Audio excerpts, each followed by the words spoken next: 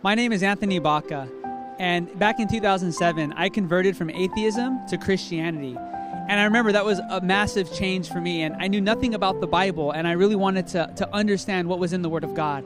And as I began to read the Bible and the Spirit of Prophecy every day, I was learning so much information that was so helpful. But there were so many gaps I still needed to fill in, so many subjects I didn't fully understand.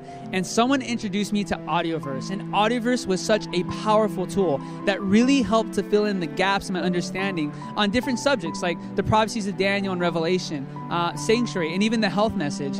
And I would encourage anyone who's trying to gain a deeper knowledge of the Word of God and to broaden their understanding of any subject that can be found in the Word of God to check out AudioVerse, type in some keywords, and see how this tool could be used to help you on your journey.